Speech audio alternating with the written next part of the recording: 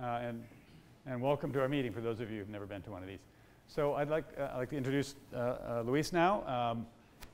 We've worked together with Pest Tech for many, many years, and they have been on the forefront of almost every IPM issue you can think of. It's been a great working relationship, and they came up with the idea of our current approach to mosquito control in the stormwater catchment basins, along with, in consultation with other departments, starting with the mountain bike squad. Did you have a name for them?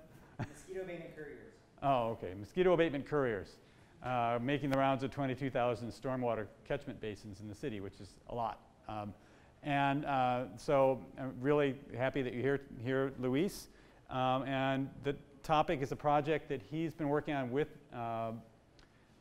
city agencies and with nonprofits as well. You'll talk about that, on mapping out our IPM activities with regard to mosquitoes. So turn you loose. So that's a big part of this is actually going to be correcting the record. We didn't come up with the catch basin program. There was a whole process of figuring out where we should be targeting our mosquito abatement efforts so we could confront this threat of West Nile virus that was coming early in the 2000s. You didn't come up with the mountain bike idea? We did come up with that. Okay, Well, that was, they say the mother of invention is necessity. That's what it was. We were housed in a little office on Mission Street in the back of a farmer's insurance office. And when we got the call to start treating 24,000 catch basins for mosquitoes, we went out into the world and started doing our survey, and we found that you couldn't do this by a vehicle. Catch basins are obscured by vehicles that are parked on the streets. And so we had to do it by foot, and we found that doing it by bicycle was a more efficient way of doing it. So I want to take you through the story of that right now. How did we get to where we are today, where we have an ongoing treatment cycle of these catch basins, and how we're applying the IPM process to it. Very quickly, as always, I need to define again what IPM means to us. And for me, it's really a collaborative, data-driven decision-making process.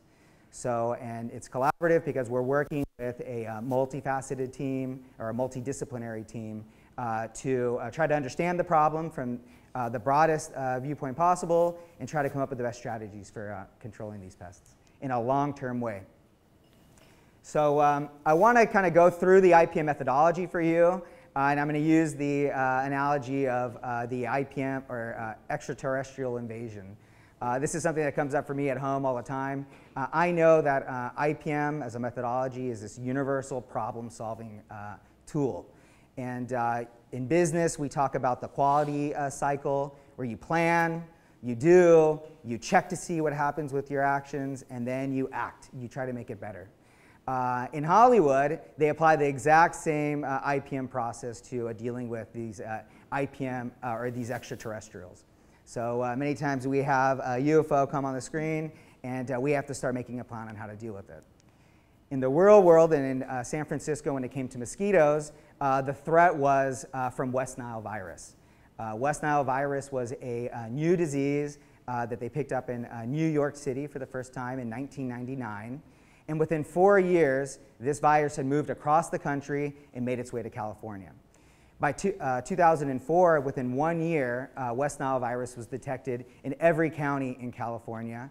And 1 year later, the city and county of San Francisco implemented this catch basin treatment program. And so this is our team, I think in 2015, Mosquito Abatement Couriers. We call them the MAC team. And there's been many iterations on what we're treating, how we're treating, and how we're recording our activities. And that's really the part of the evolution I want to emphasize today is our data collection and reporting system that's been evolving over the years. And if we get anything from this talk today, my goal is that collaboration really does drive continual improvement. There's really two goals in IPM. One is long-term pest management, and the other one is continual improvement. And when we're improving, we want to be improving the value that our activities provide, and we want to be improving the risk that our activities are posing. We want to reduce that risk. So the first step in IPM is to assemble your team. And in Hollywood, when we're talking about extraterrestrials, usually the team is military forces or special operations, and then some specialists in some field of science. Anytime you have biologists or linguists, mathematicians, or even astrobiologists. For us, the team was the Department of Public Health, the environmental health section, that was really the driving force for mounting this effort for mosquito management in San Francisco. But also the San Francisco PUC, who owns many of the assets that could create mosquito problems, and so they were on the ground at the very beginning. Public Works, we were hoping that our partners at Public Works, the hydraulics engineers, the people that are in charge of managing the information systems for the infrastructure of San Francisco would be here. They've been an essential part of this whole process from the very beginning. The San Francisco Department of the Environment was part of the team at the time. They were acting as advisors, checking the strategies that we wanted to employ to make sure that we were choosing the lowest risk options to the environment. And then we were on the team as well, providing some consultation and pest control activities. In San Francisco, anyone that owns property is on this IPM team for mosquito abatement. So it's a mandate by the Department of Public Health that you do not grow vectors or you do not have those sources on your properties that grow vectors. So even if you don't know it, if you own property in San Francisco, you have some responsibility when it comes to mosquito IPM. So in the movies and in real life, the next part of the IPM process is the inspection and survey. It's easier done in the movies where they have a war room and they can display on the screen where all the extraterrestrials are located. For us, we had to have boots on the ground and go and visually inspect these areas. We knew that anywhere that would have water would be a likely place to, where mosquitoes would be breeding. So we went and inspected reservoirs at the time, the land around the reservoirs. We looked at creeks. We looked at the water treatment plants and the rest of the water treatment infrastructure that included catch basins. The next phase of the IPM process is to do identification. When you're talking about extraterrestrials, you can't really identify them. So you have to study them and you try to get your best minds to understand what those extraterrestrials want. Are they friendly? Are they hostile? What do they need to live? What are they here for? Luckily for us, we have lots of specialists and biologists that know what about these pests that we're trying to manage. So we aren't really just thinking about mosquitoes, we're thinking about West Nile virus. So we had to really pinpoint what are the mosquitoes that are likely to be vectoring West Nile. We know that birds are the reservoir hosts of West Nile virus. That means that they carry this virus inside of them, and they're the ones that actually moved West Nile virus from the East Coast to the West Coast. We wanted to focus on mosquitoes that feed on birds and also feed on mammals, including people. And so we were able to winnow that down to at least one species of mosquitoes. Very quickly, West Nile virus, it poses the highest risk to people over the age of 60, to children, and then to people with certain medical conditions. So 1 out of 150 people get permanent neurological damage from the virus, and it could even result in death. Most people, 4 out of 5 people, have no symptoms, however. So having that understanding that we needed to find mosquitoes that bite birds and people, we were able to narrow down that the target of our activities should be Culex mosquitoes. Culex tarsalis is a mosquito that breeds mostly in natural water bodies, and Culex pipiens, or the house mosquito, is an aggressive biting mosquito, very small, that lives in urban areas and prefers polluted artificial containers of water. So more than anything, this was our real target. If you've ever had a mosquito at nighttime kind of buzzing around your head, very peskily and in your ear, that's very likely the Culex pipiens mosquito, a carrier of West Nile. So the next phase of IPM is to do some monitoring. In the movies, there's usually this wait-and-see approach. If the extraterrestrials haven't attacked yet, maybe they're friendly, so we should see what's going to happen, and we should record as that's happening some data. In San Francisco, we worked with the Department of Public Health, who to this day responds to complaints of mosquitoes by setting out traps and trying to pinpoint the sources of those mosquitoes. At the time, they did this survey in the reservoirs around these natural water bodies and in city streets.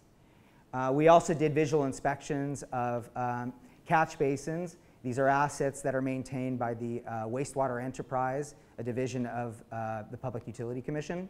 And we were able to find that these were commonly infested with Culex mosquitoes. The next step in IPM was always to develop your threshold. So when you're talking about extraterrestrials, you might take a wait-and-see approach until they cross the line, and that is destroying some, national monument of some kind. And when that happens, they're so destructive, we can't tolerate a single one. So we have to do everything we can to eliminate this threat.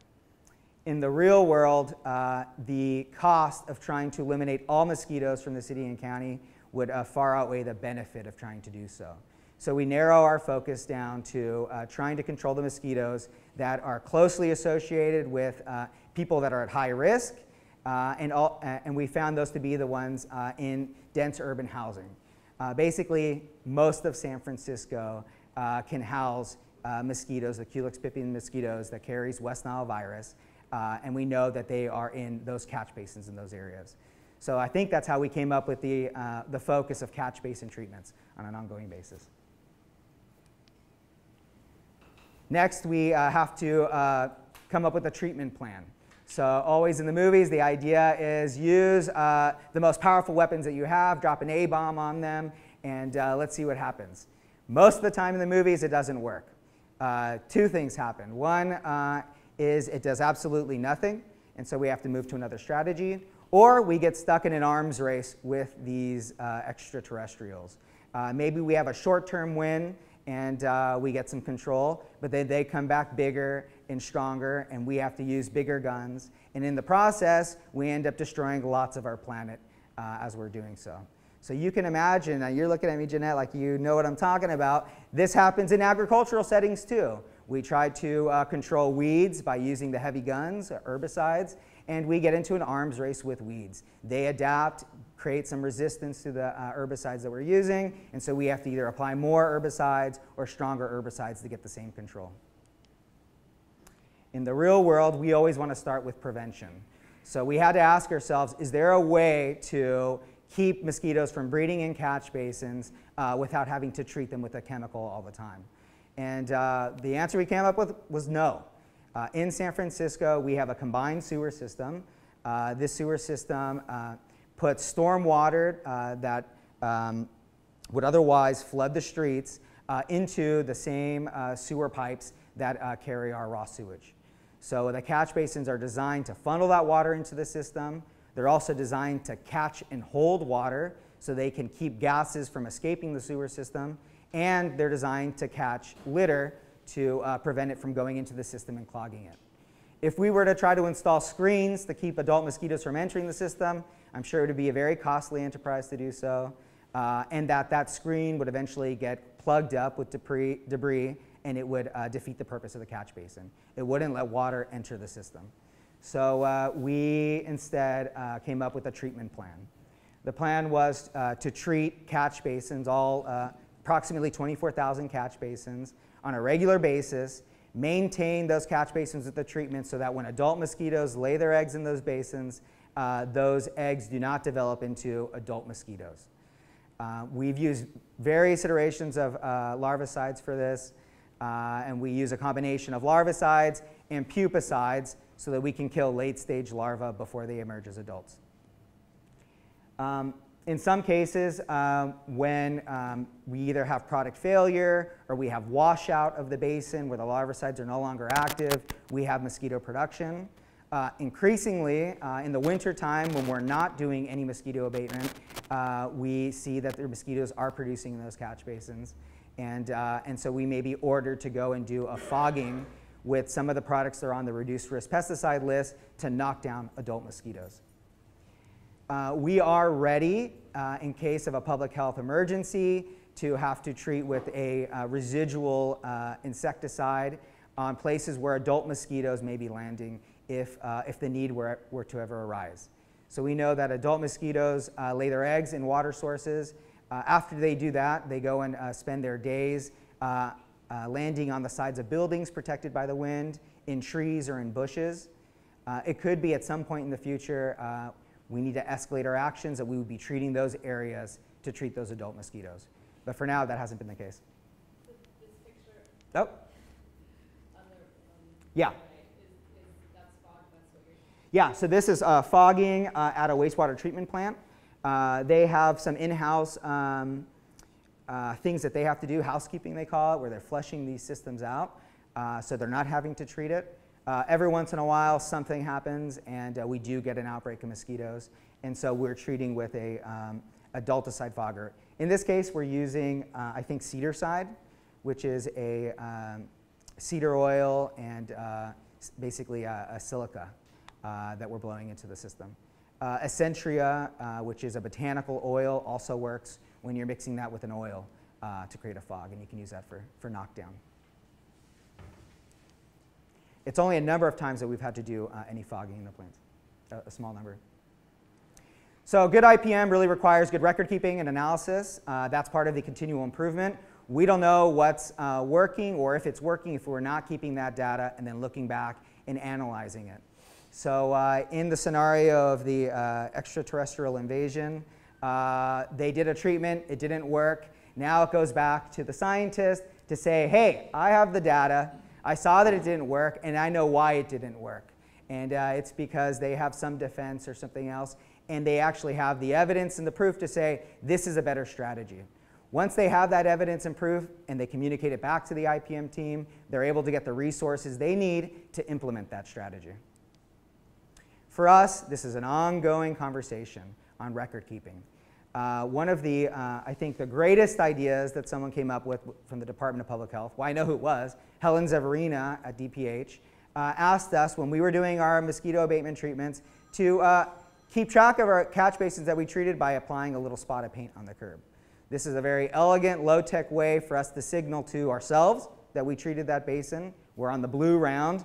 Anytime there's a blue dot missing, we haven't been to it yet.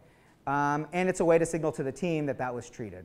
The Department of Public Health is tasked with the responsibility of responding to reports from the public. And so one of the things that they do is they check to see if catch basins, when they're doing their surveys, have been treated and if that treatment is working. That's just one portion of the record keeping. We've gone through so many more, and that's what I'm going to spend the rest of the time talking to you about.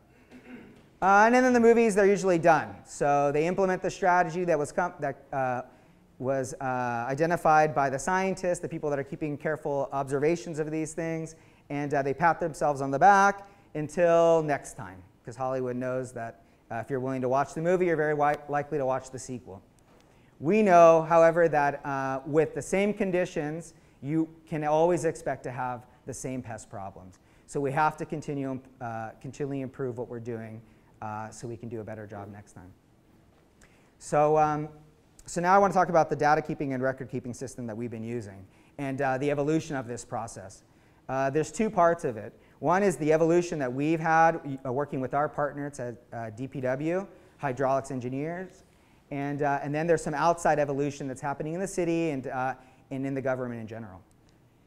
So from the very beginning, we were working with the hydraulics engineers, and when we were tasked with treating 24,000 catch basins because of a public health emergency, we really had no idea how to start.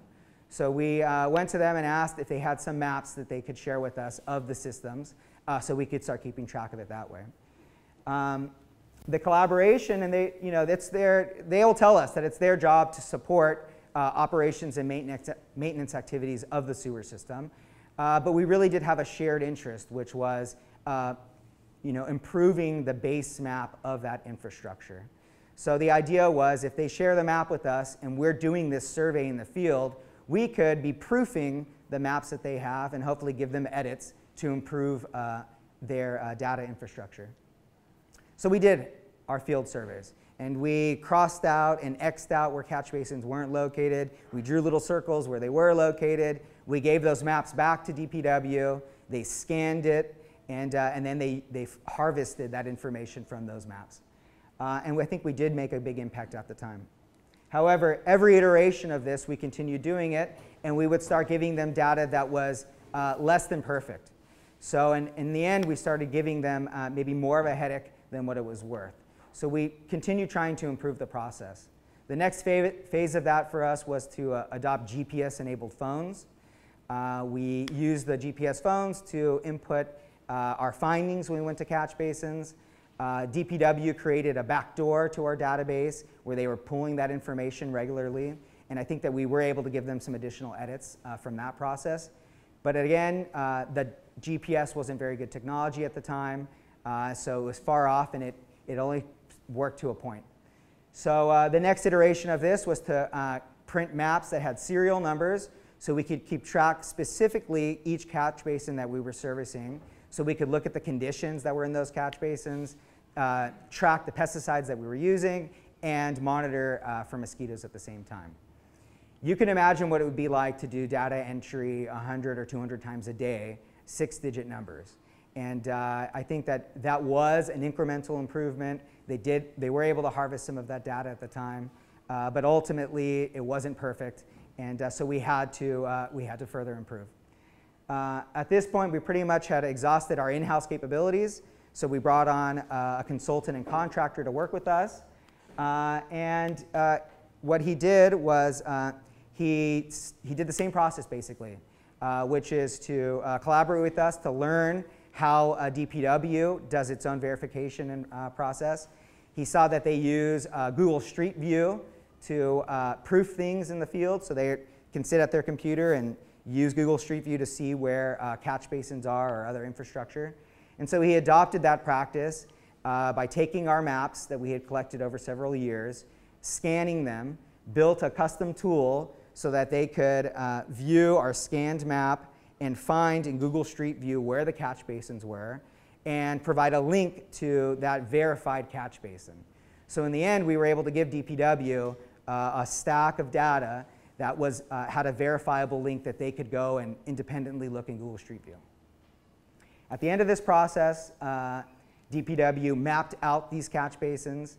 This is what it looks like, all the edits and additions and moves that they made, and these are the stats. By the end of it, they added about 1,000 catch basins that weren't in their system. They removed about 500 that they thought were in their system that weren't actually there. They moved or modified some other drains based on our findings.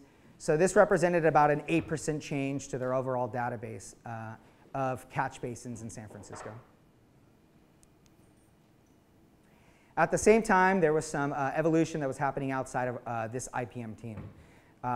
There is this movement in the country to open data, to build better tools to analyze that data, and this is data that governments are collecting in the services that they provide so that we can optimize those services.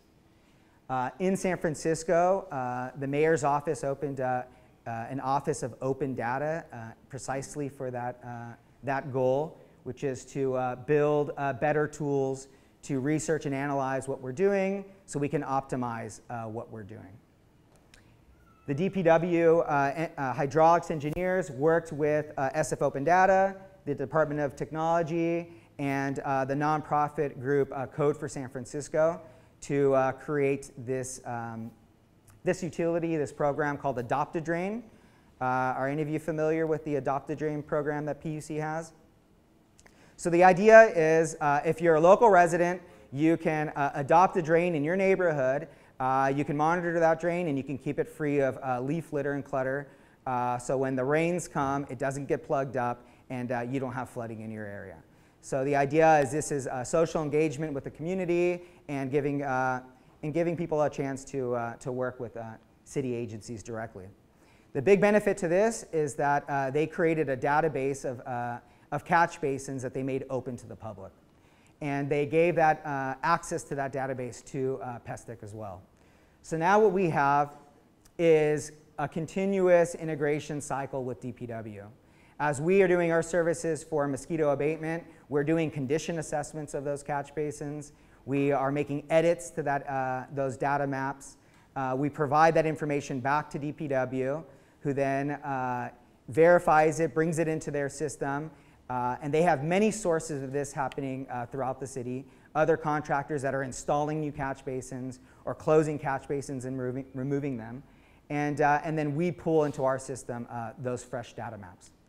So I don't know if this is as emotionally appealing to you as it is to me. This was a big deal. It took us a long time to be able to make these changes. And now we have this change happening all the time in almost a seamless way.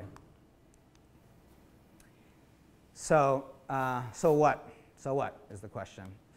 We know that this isn't the end of it. Things are going to continue to change. We see it happening already with climate change, that the mosquito season is really year-round. Right now, our cycles are still a spring and fall cycle for treatment. It really needs to be carried out into the winter as well, because that's where we do see activity. We know that with increasing temperatures, we have new mosquitoes coming into California. The Aedes aegypti mosquito is a mosquito from the south, a tropical species that carries new diseases like dengue and chikungunya and Zika. We've had one occurrence of those mosquitoes in San Mateo County, and recently we had one in San Joaquin. Correct me if I'm wrong, Natter, but I'm pretty sure that just happened. So we do expect these mosquitoes on the horizon, maybe not now, but sometime in the future. When that does happen, those mosquitoes don't need as much water as the Culex pipiens mosquito. They really need a thimbleful of water. And they can get that from divots in the pavement. They can get that from the bottom of a potted plant tray, or they can even get it from the water that accumulates in the crown of a plant. So doing surveillance for those mosquitoes is going to be a whole new world when that does happen. And we know with global warming that we can expect constrained resources. There's going to be many impacts in many different ways, and we expect for pest management to become, well, we hope that we prioritize pest management always, and we dedicate the resources we need to it that are necessary. So after the end of all this and working with and growing our team to expand our own capabilities, we built a custom app for utilizing the database that we now have access to. So when we built this, we knew that we needed something that was going to be easy to use and easier than the systems that we were already using that were off the shelf. Some other systems that we use are Pest or Esri for doing field surveying. The app that we built was really specific to mosquitoes and was specific to the surveys that we wanted to use. It was custom built for our needs. It allowed us to be more efficient when we're doing the inspections. We're no longer having to enter serial numbers, so we're able to actually gather more condition data for the operations and maintenance people at PUC. And this is one screen of what it looks like. We went from paper maps to a digital map that we have on our smartphone. When we are doing our services in the city, this is what a catch basin looks like. We're able to push a button on that catch basin, which launches a survey, and the survey tells us the name of the catch basin or the ID number. We record pest monitoring information if we see larvae there or adults. We record the treatments that we're doing, and then we also do some condition information for the maintenance and operation people. We try to identify what are the level of contents in the basin, what are the contents inside the basin, and our hope is that we can close the loop on this with PUC so we can help prioritize maintenance of the basins that really need it. That drives mosquito abatement at the same time. We know that leaf litter is a great way to shield water from the larvicides that we're using in the catch basin. So if we're able to prioritize basins that have lots of leaf litter that might otherwise clog and keep stormwater from entering the system and flooding neighborhoods, we can also do a better job treating them for mosquitoes. So next steps is how do we harness this data? In one sense, we know that if we really integrate this into our decision-making process, we can do a better job of preventing more mosquitoes and rats as well. One of the issues that I know that DPH struggles with is they get reports for mosquitoes. They know that we're treating catch basins, and they can't identify the sources of those mosquito problems.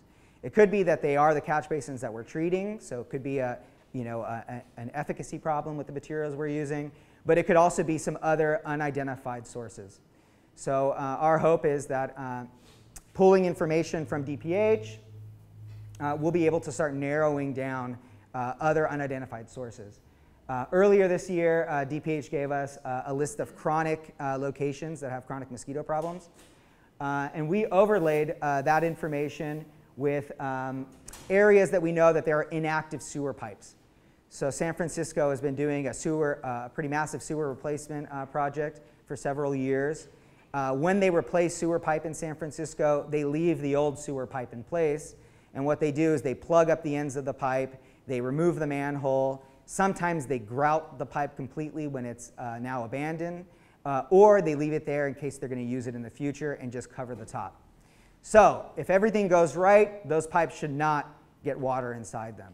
But if something doesn't happen as it's supposed to, it could be that those pipes collect water, and it could be a source of unidentified mosquito problems. So we did do some surveying this year. We didn't find any of those inactive pipes having water in them, but we did find at least 3 sources of flooded sewer systems that did have mosquitoes. So we do know that by using and connecting with DPH's complaint data or citizen reports of mosquitoes, we were able to target areas and find new areas that we had not been treating previously. So I would like to open the conversation up to everyone to think about how we can connect these different sources of data together to do a better job of identifying sources. But just some things that come to my mind are the monitoring that many people see when they're doing their activities. So we've done some work with Rec and Park and city parks for rats. We know that Rec and Park doesn't grow rat problems because they don't have a lot of trash on their properties. What they have is real estate. And they have real estate in dense urban areas where there's not a lot of real estate. So rats like to move there, and they go next door to poorly maintained trash dumpsters to feast. So, and we know that Recology, the people that are servicing those dumpsters, they see those rats. And they have the same issues when they are picking up dumpsters and they dump them into their trucks, that they end up bringing rats to Pier 96 and move those problems around. If there was a way for Recology to be into this team and to be able to report those issues directly to DPH, DPH would have another source of information to be able to deal with those sources.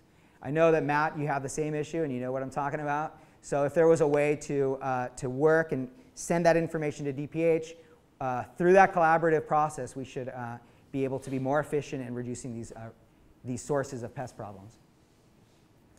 Another question I have is, can we use pest monitoring data as an indicator of malfunctioning systems? A very simple way to understand that, and I know this to be the case, is when we have Norway rat burrows, especially in tree wells or around structures, most of the time those Norway rats are directly associated with the sewer system. They are coming from the sewer system through broken lateral pipes that go from buildings to the sewers, and then they're burrowing directly in those trees near those lateral pipes.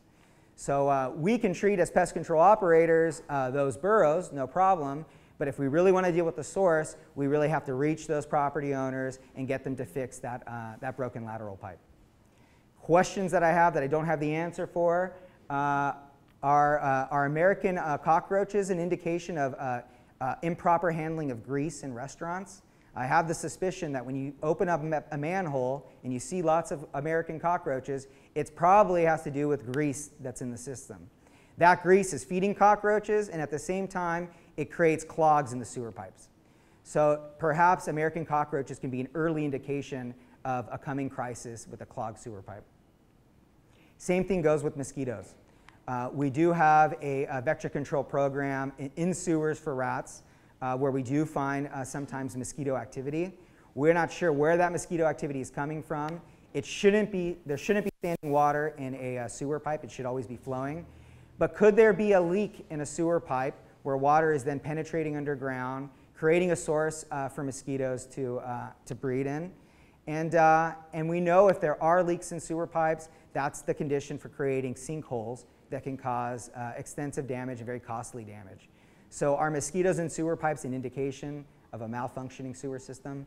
That's a question that we want to answer, and we're only going to be able to do that when we have better record keeping and we do that analysis over time. A common question that we have, and we have this conversation, Krista, right, is, are you seeing more rats this year than last? It would be great if we could actually pull that information together and we could have that conversation in a real way. It's hard for me to say if I see more rats. Usually when I'm looking at rat situations, it's very, it has to do with that specific environment. There's a filthy dumpster. Yes, I'm seeing more rats because they're not cleaning up that area. But overall in the city, it's hard for me to really to make that, that claim. If we had one place where we could pool our information together, we might be able to see these trends, and we might be able to do more rodent control to get ahead of those problems before they become a bigger issue. The other big thing that I would like to start using this record keeping for, and that's really important to me, is to answer the question, does construction activities or development move pests around? When someone is building a new house or they're replacing that sewer pipe, does that flush rats to new locations? My feeling is, anecdotally, is yes. I think that you have populations of rats in sewer pipes, or you have populations of rats in abandoned buildings, and when you don't control those rats, you end up moving them to new locations. What I want to do is start keeping better records of this to be able to do that analysis, to have that evidence and take it to our stakeholder group and say, if you're going to break ground, you're responsible for the rats that you're impacting. You should be doing abatement ahead of time, monitoring as you're doing it, and showing us that you didn't move rats before they become someone else's problem. So there are some platforms already established for this. These are a repository of data. So 311 is a great place to report malfunctioning systems, to ask for service, to report rats in some situations. It could be easier to use. In an ideal world, it would integrate with what we're already doing. So if I have my new app that I can report that there is a missing grate on a catch basin, it would be ideal if that app would directly interface with 311 so that 311 can dispatch that to the people that need to know. So that's the hope, is that we can work together to start creating like a data potluck where we can share our, the data that's relevant to us in terms of asset conditions that create pest problems. And I think if we can do that by growing this team and working with new groups of people, we can have a win-win in San Francisco for vector control. So, so with that, we can open it up. I do have my consultant and partner in building this technology, Sergey, that can answer some questions about the technology. And then in terms of actual pesticides or frequency of services, I'm able to answer those questions. And if there are just things you want to talk about and problems that you have, I think this is a good time for us to have those conversations as well. Thank you.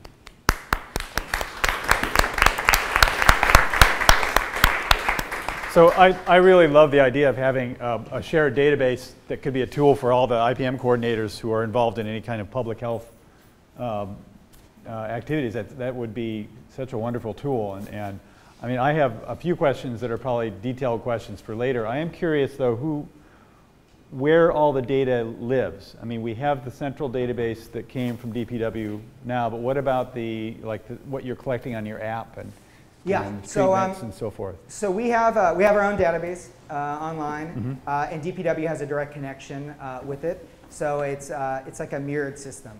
They're able to pull everything that we put into it directly, and it lives with the Department of Hydraulic Engineering at Public Works. So all of that data that you're collecting is also mirrored over there? Correct. Oh, that's great. And then they are the source of data for the PUC. So everything that we collect goes to DPW or to Public Works, and then they provide that information directly to PUC. Great. Okay. Thank you. But it is my hope to directly connect with DPH the same information. So as we're seeing activity still in the basins, I want to somehow be able to integrate directly with DPH so you can see it. And it could just be access to our system with a username and login, or it could be some direct link so that you get it into your, whatever systems that you have. Questions? Yeah. When I was working with West Nile virus, well, there are several key global sources. One of them is garbage dumps. There's a lot of mosquito breeding there. And the other one is cemeteries. Was that in San Mateo, or where was it that you were working on this again, Al? When I was doing statewide. Oh, statewide. So, and in cemeteries, because it's a landscaped area with lots of opportunities to collect that water, right? I know at least Pier 96, we do work with them, and they try not to use water as much as they can. But you're right, anytime that you have water standing, it's a good source for mosquitoes and for rats. So that is something that we got to be on the watch out for. I'm sorry, Al. I didn't quite get that. You said cemeteries and what? Garbage dumps. Garbage dumps. Louise, since you're recording, you might want to repeat the question so it makes it onto the... So it was more like a comment, though, right? It was Al was saying that when he was working for the state, West Nile, what was the agency we're working with? The California Department of Public Health. The big sources of mosquitoes were dumps and cemeteries.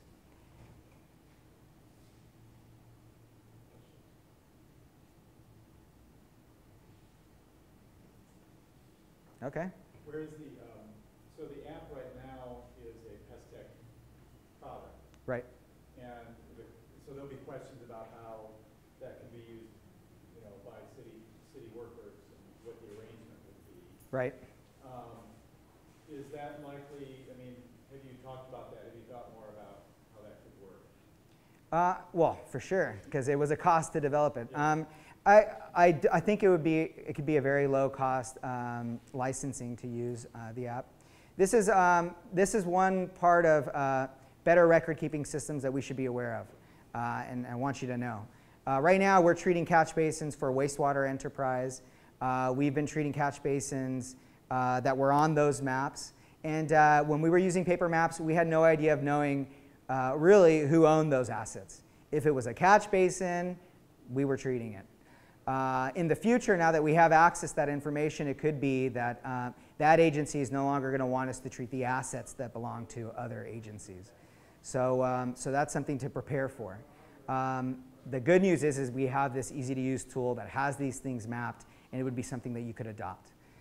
The app is super friendly in the sense that it's a progressive web application, so it's not something that you have to download from the Apple Store or from the Android Store. It's something that you can just use online. It embeds some software onto any cell phone, and it works with, universally with any mobile cell phone, smartphone. So it is available for use, whoever wants it. And we can customize it for your purposes too. So if the Department of Public Health is doing inspections and needs some kind of information system that's different from what they're already using, then there would be a way to customize it for your purposes.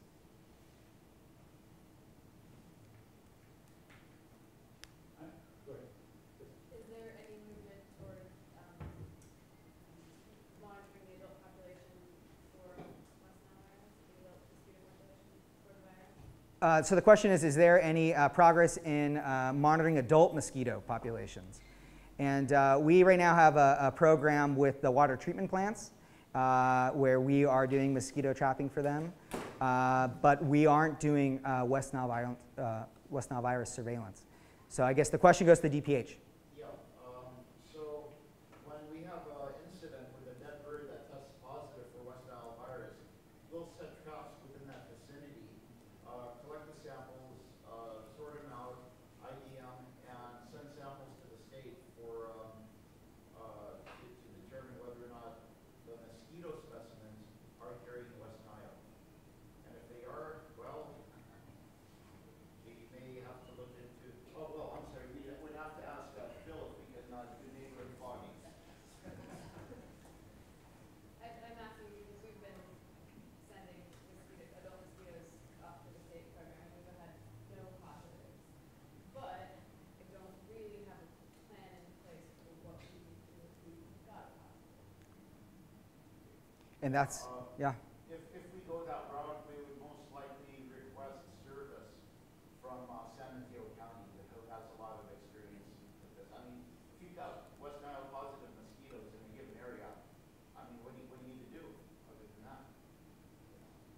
How many times have West Nile virus positive birds been found in San Francisco? And how many times have human acquired infections been confirmed? Well, the human acquired infections are confirmed, but what's not confirmed is whether or not they've acquired it locally. Okay, I think the last human case, well, the last 2 human cases, they were not acquired locally, and I think there were some cases before that where it was associated with an organ transplant. As far as the birds are concerned, we had a positive bird last year at the Terrace Heights area, and when we collected the mosquitoes associated with that, there was no positive. There was never a positive mosquito that was tested here in the city. And I think prior to that, the last positive dead bird may have been in 2012. So it could be that the bird acquired it outside of San Francisco? Yes. Very likely. They fly, so. You know. Makes sense. So you were asking me before the meeting, Natter, what materials we're using to treat catch basins? Well, and what I you have an idea of what you're using, and you know, we're running low on BTI right now. It's time for us to reorder. So we would probably like to, you know, move on to something else to prevent resistance. So I just wanted your input on that. Yeah, so we've used different products over the years based on the frequency of service that we were providing. When we had more frequent service to catch basins, we were using microbial larvicides. And we started out with BTI. We were concerned about the same resistance problem. So we moved to Vectomax, which is a combination of BTI and Bacillus sphaericus. And it's supposed to give you up to 6 weeks control. We think it's more like 3 or 4 weeks that it lasts inside the system. Right now we're using Altoseed XR ingots. These are basically it's a plaster of Paris ingot that's treated with an insect growth regulator. The label says it can last up to 150 days. We found it to be less than that. Our distributors are telling us you shouldn't count more than 3 months. I think there's questions of if it even lasts the 3 months that we're counting on right now. So the next phase of evaluation for us is really going to be testing the efficacy of that product in those catch basins. And how did they determine that? Did they test it in an environment similar to what catch basin is subjected to? You know, the runoffs and all those other factors. I just sent you a protocol for doing that this morning. But I think that the way you do it is you open up the catch basin, you dip cup sample, you find immature stages of larvae, and you look for cast skins of pupa. So if the pupa have emerged and left their exoskeletons in the water, then it tells you it didn't prevent them from becoming adult mosquitoes. That's probably the best way. It seems like the only way you can do that is to dip cup. Yeah.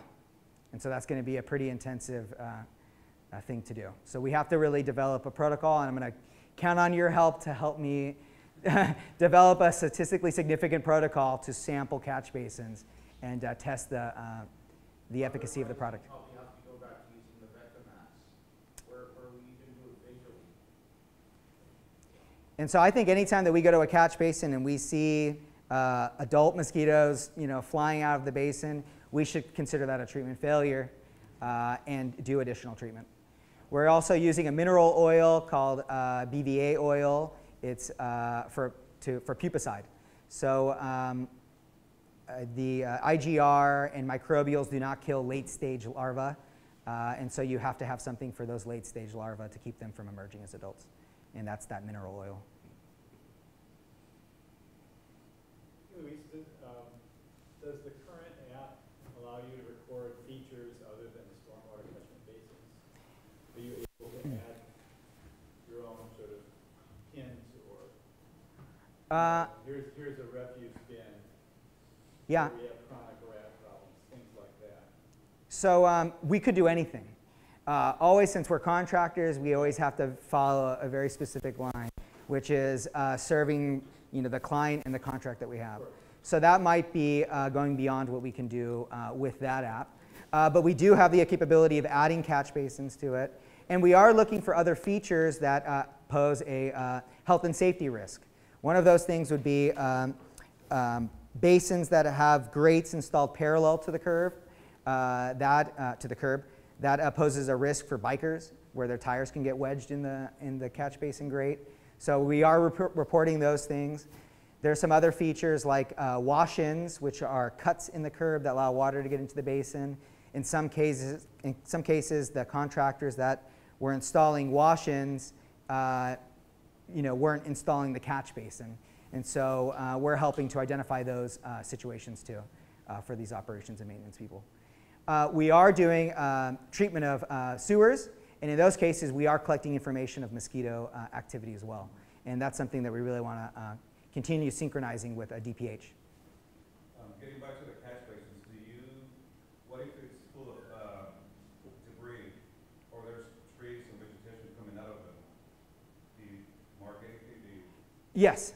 So yeah, that is the condition assessment that we're doing. So and that information is getting back to PUC, and our hope is, in a perfect world, we'd be able to prioritize conditions that are severe, and even be able to generate a work order in their system for prioritizing those catch basins. So that's the next step in working with the hydraulics engineers, is doing that. And the big one that we're worried about is any raft that sits on top of the water. So leaf litter is a really big problem because we're using an ingot, and that needs to touch the water to really deliver the pesticide there. Yeah. So the leaf litter blocks it. Matt? How do you determine when to use the mineral oil, and how do you know if you have pupa? If you have pupa? So right now, everything that we're doing is looking inside the basin. So if we expect to see larval activity in the basin when we're using the methoprene, the altocetic ingots, we are treating with pupicide anytime we see adult mosquitoes come from the basin. So that's basically our trigger, is if there's adult mosquitoes, we do an additional treatment. We're exploring how to equip bikes with cans of oil, and that didn't really fly. The PPE requirements are so high that it would be a huge burden for them to ride around and treat with an oil pupicide. So we have a truck that follows up behind them. The app tells us any basin that they mark down as being active with adults, and we have a team that follows weekly behind the catch basin team treating with that pupicide. What efforts are being made to allow DPH to access those maps and that information? I guess this is the starting point. Okay. So we just finalized, well, we launched this in July. And so we've been using this probably since the first week of July. So we don't even have a complete round through the city yet, but it's yours. So DPW has a direct link to us to view these things. This is the city and county's data, because this is the city and county's program. And so I can give that to you today if you want, and for you to use it. And same thing goes with Rec and Park. Go ahead, Matt.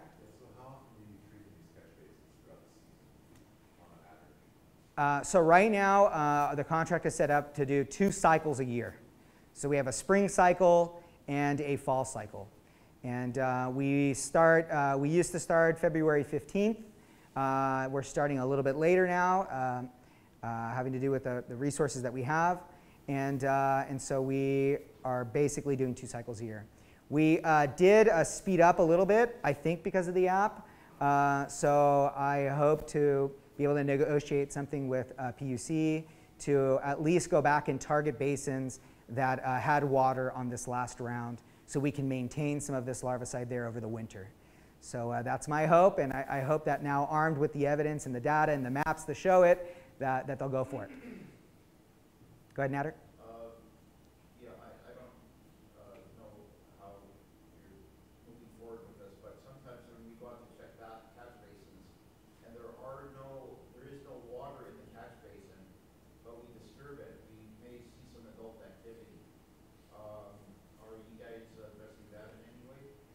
That's a good one. And we know at one point we had armed our group with like tent poles so they could be probing the basin. That was very difficult for us to do. Right now, in the springtime, we treat every single basin. So every basin that looks dry to us does get a treatment at least once a year. On our second round, we're only treating basins that have standing water in them. So when we do drop the ingot in there, if we see we disturb the water, or we disturb it and we see things coming out, we go back and we treat it with a pupicide. Otherwise, we're testing it by basically kicking debris from the street into the basin and trying to stir things up that way to see if there's something else going underneath that litter. And possibly underneath the catch basin itself. Because there could be a crack somewhere where there's underlying water. Yeah. Yeah, I think that's the deeper part of this. So I think that's where we're going to have to really be able to show where you have this evidence of chronic mosquito problems, where we're doing the catch basins, when we can demonstrate that we're actually treating the basins and not producing mosquitoes there, and we still have an issue with adult mosquitoes. That's where we're going to need this data to support additional work. And one good question, you said that you go out there with tentacles to check. We had done that for like a pilot. Yeah, well, we're thinking of doing the same thing. You said you have problems with that. What sort of problems do you have with that? Catch basins are filthy places. And our team are, they're working on bikes. So it's a matter of a heavier load that they're carrying, and then also the contamination that they have from handling such filthy materials. So that was really the issue for us. We piloted it, and all the tent poles came back broken. And I think, no one wanted to use them is what it was. Going back to the combined sewer system diagram, I'm new to all of this, but I'm curious, is there a reason, is it bad for a basin to have water in it? Like, should it, theoretically, by default, be dry? No. No. Yeah, so I did mention that, but let me review it. It's sewer vapor. Exactly. So it's acting as a trap. Exactly. That's exactly what it is. So when it's functioning, it should have water in it. Okay. Now there are new systems that they're installing. These are they're called MS4s. It's the Municipal Separate Stormwater System. I can't remember what the 4 S's are. But anyway, those directly drain to the bay, or they drain to some other body of water, so they don't actually hold the water. But in some cases, we found that those do get clogged as well, and we have found that they can be a source of mosquitoes. So even though now we're not actively targeting those MS4s, we may need to at some point, because there is maintenance that has to happen on them as well. Roberto. You said that when you do an inspection, you use stakes and stones.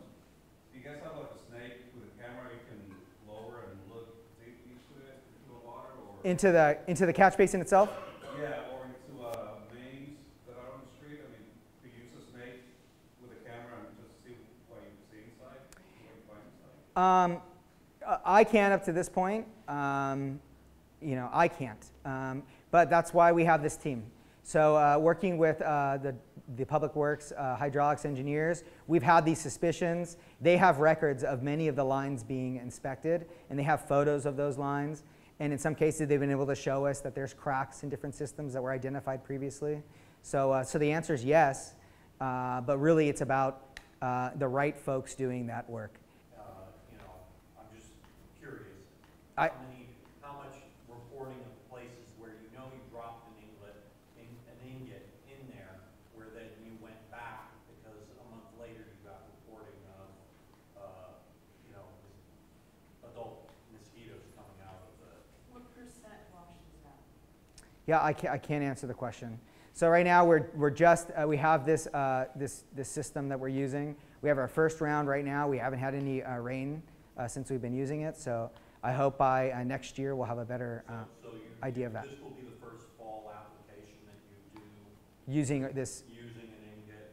and using this record-keeping system at the same time, where we can visualize these things and we can track that. Is your treatment window spring and summer? Yeah. So March through October 30th has been historically Not getting much. no water at that time. Not getting big flushes through the system. Right. Yeah, and that was kind of the, the suggestion is, why don't we just wait till all the rain is gone? And you just don't know when it's going to rain and when it's not going to rain, and you have to get started sooner than later. If we were to wait until April to start treating, we wouldn't get through the city until July, and at that point we would have I think a lot more mosquitoes in the places that we haven't been yet. So I think there's an argument for starting sooner than later. You had a question, Matt? So just to clarify, if a catch basin is dry, does that mean it's not functioning properly? So that's part of the difficulty in this. They can even look the same, the catch basins, when you're looking down at it, but inside they may be different. So a typical catch basin with the D shape will have an inverted kind of bell inside of it. That's the trap. Those should have water in them. And they're designed to hold water and to serve as a trap or a seal from sewer gases. There are other basins, like you mentioned too, that have direct inlets and outlets. So they basically just pass the water through. And then there's these MS4 basins that drain directly to the bay or to other bodies of water. I think your terminology is, it's a little misleading using Okay. the same term for everything. Catch basin. So like a catch basin is anything that will retain. So if you have the pipe could be an inch or two above, and so you'll have water at the bottom. It's designed to collect the sediment in the bottom there and keep the sediment out of the pipe. Direct inlet, the pipe is actually the same height as the bottom of the basin. So, and there are different, varieties of them. So not until now that we can actually see the name of the basin on the app, see the ID number, can we identify it. Otherwise, we're just looking down at it, and they look from the surface to be virtually the same. So I'm kind of curious, for other departments who do any public health treatment, probably especially Rec Park and maybe airport, if having this kind of tool, sort of geographic-based tool, would be something helpful for you, or if not, what it would take to be helpful. That's it. I would say definitely. I mean, there's several basins that always have adults in them when I go by, and so to keep track of that and report it, pass it along to the people that are going to be maintaining it is super helpful. Because I'm keeping track of it, but it's just right here. Right. So that's awesome. Yeah. And as you do it on a bigger scale, then it's going to be impossible to keep track of it, right? Just on paper. And I was kind of thinking of your rat traps too, because you have a lot of those around to keep track of. Is that something you could envision? Well, we started integrating Pest back. We're just to launch that. So Okay. we're using that technology to gather data. So we just, and as you can see, we're hoping that's going to help with our monitoring. For the rat traps. Yeah, for everything. So we use PestPack also, and so we're looking at bridging to it. So it does have, it's called an API. What's API stand for? It's application programming interface. So it's a bridge. And so you're able to connect different systems together. PestPack doesn't have everything that we want, like recording photos of conditions that you're finding, or alerts to remind you that you have something open in an area that you have to go and address it. So our hope right now is not to build a new PestPack, but it's to build the capabilities that PestPack is missing and bridge to it. So we still have our work order system in PestPack, but we have a better way to do monitoring using a custom-built tool. So maybe this is kind of a techie question for you all, but with an API like that, would it theoretically be possible for Rec Park to continue using PestPack to record their data, but also have access to the map showing, Well, that's the whole point, is that you cannot reinvent the world. So you need to use the tools that you already have and just learn how to use them better. And some things integrate, some things don't integrate. Luckily, Pest integrates, but they will charge money for it. So it's not open API that anybody can plug in and play with. It's usage-based thing, but they do give you access to the database. So there are opportunities of not only, basically there are professional tools that deal with asset management, with like road services, with like the field-wide array.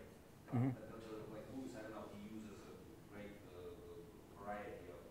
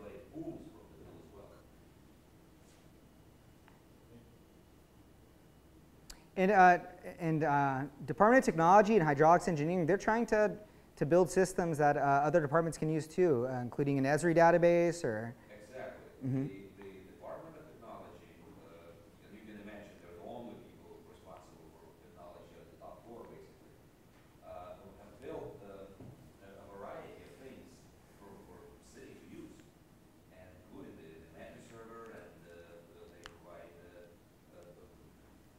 resources, basically. But again, you have to come back to the real world and realize that whatever comes out of your budget hours is no longer a priority. So something innovative like this is something new, and everything new takes a while to happen unless you have an interested stakeholder who's pushing it through.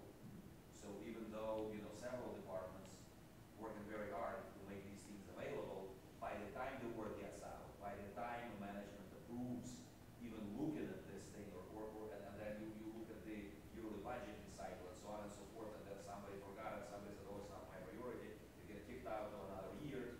So even though those things happen, it takes a while to realize. And I think something that would really help to address these things is more conversations and more collective conversations where people come and say, hey, I have this and I have that. So again, it all comes back to this idea of a potluck. What do you bring to the table? And then all of a sudden you have a full table for everybody to take from. So more communication and more collaboration, I think, is with the resources available, without any extra resources, just basically more communication, more collaboration, really can move things forward.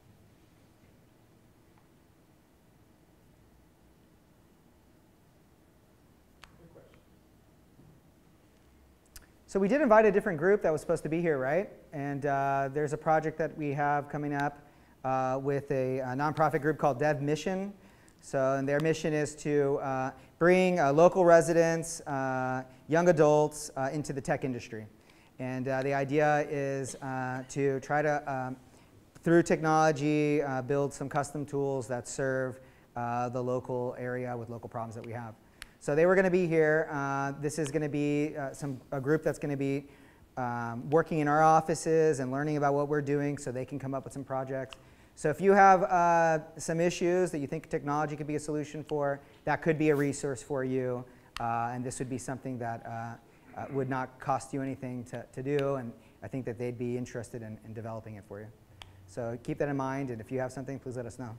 Yeah, if I can jump in on that. So yeah, first of all, for whatever reason, something must have happened. They did not show up, but that group is pretty much focuses like hyper-local, and it's basically taking local people, giving them a set of skills to try to solve local issues with technology in mind, and by giving them that experience, hopefully getting a job. And actually, quite a few of them actually move on to working for the city, starting with internship and so on and so forth. And speaking of issues that people might address and not have the bandwidth to do that, there's also like Alan is here with Go to San Francisco, and that's a local nonprofit group under Code for America that actually focuses on civic technology and so on and so forth. So I would say, you can have to pick up a phone and there's only like 20 people working on your issue, but it's still a medium to look at where if it's something simple, like if somebody completely lacks any technological skills, and you need the basic thing like creating a form or creating a website or creating a page or connecting one thing to another. There are actually people in the city who try to fix these things. So who cut through the red tape to find resources and so on and so forth. So I really need to stress out that the communication and collaboration is key, because there are a lot of things that happen that you could utilize without investing more. Hey, Jeanette? Is there a possible percentage of the drains that are getting treatments that could utilize blankets, that do allow water to pass, that do inhibit debris? I think we have to find out. I mean, I don't have the answer for it. I mean, we've talked about it, and you see it in construction sites. They use that for erosion control, right? Just for a period of time. Now, granted, they could be easily removed for heavy storm seasons. Mm-hmm. But in these spring and fall times, I find them very beneficial. So you're using them? Okay. I mean, in what instance do you use it? Just to be helpful. There are drains that we have that the engineers don't have to do a lot of cleanups, and so there's not a lot of water poured to them. But yet, we do have, or had larval activities. Okay. So after treatment of the larva, then the life goes on, then no more treatments are needed. Mm-hmm. And then in the winter, the removal, then still when you go to inspect when the winter sort of passes, still no larva, blanket goes on, no larva through the season. So the question was, is there an application for screening or blanketing the catch basins to keep mosquitoes out but still let water in? And you're describing an instance where you have a small number of basins that you can do that. So I think that for property owners and that are doing that, that's totally viable, and the proof is in your experience with it, right? Right. You have in your encounters and viewing of the drains that you have, is there a percentage that could be applicable? I can't answer the question. I don't know. It's 24,000 basins. Like we have one in the middle of the driveway over at Merced Manor. Uh-huh. That would be an ideal blanketing situation. But I don't blanket it because you guys check it. Oh, I see. Well, if it's blanketed, then we wouldn't check it. I mean, next time. But yeah, it's a good question. I don't know what the cost outlay is for doing that. Areas that it could be applied, just haven't gone to that Yeah. level yet. Right. Natter? Yeah, one thing that you need to check on one of those catch basins, and this comes from information that I got, I believe, last week, where we're doing surveillance, invasive Aedes surveillance in the fire stations now. There's a catch basin that was covered with a construction cloth, but there's like one little corner that was open. That catch basin was thoroughly infested. You know, so Right, you have to watch if you're for going to check anything, tears. it's for something like that. So would the cost outweigh the benefit? I mean, that's the question you got to ask, right?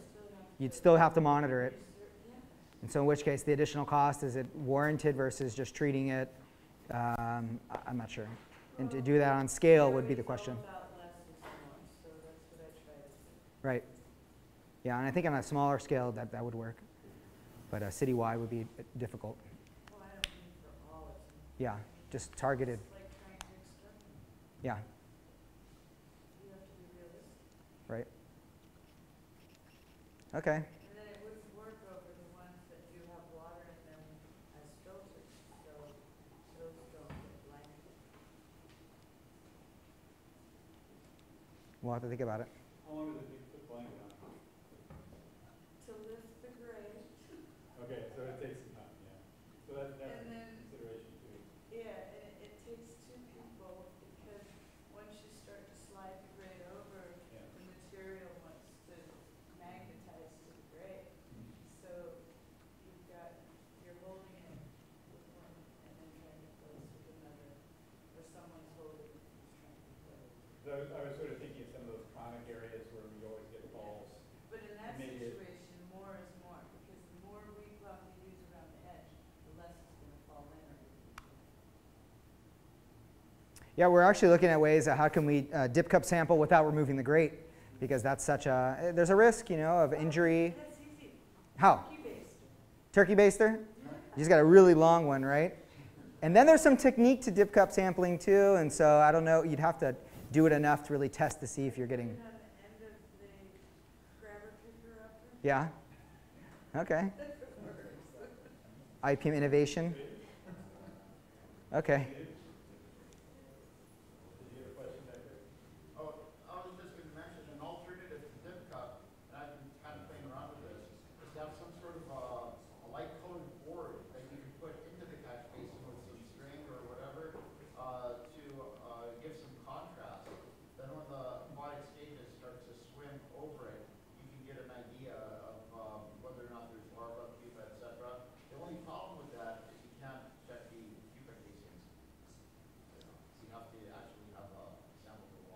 I'd love to go on a field trip with you and see it in action, really, because that sounds like a good idea on checking larval activity.